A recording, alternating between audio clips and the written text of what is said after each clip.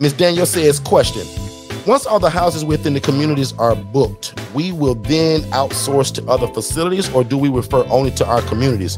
Danielle, that's the greatest part about this. This is your business. You refer wherever you want to, right? We just made it so easy that if you don't have like an ecosystem around you, some people don't need us. They just learn this information, and they have people within their city that already has these houses, and they just refer to them. But for $8 a month, it's almost like, why wouldn't you want to be into a community to where you're in front of people that also have the housing? So you can do that both ways. You can refer to that within our community. You can refer to the outside and build your own ecosystem. Because again, in that webinar, in that course, that's what we teach you. Like, how do you build your own ecosystem?